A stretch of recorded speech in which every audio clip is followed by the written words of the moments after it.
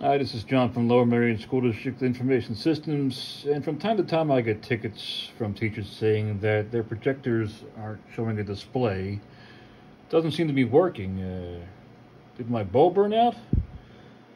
Well, the first thing you want to try if you have one of these tabletop Epson Powerlight 99 WHs, if you have lights lit up,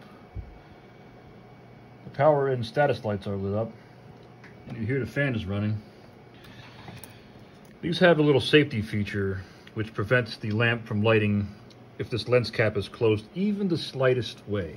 So what we want to do is slide this all the way to the open position. And there you have it. Thanks for watching and have a great day.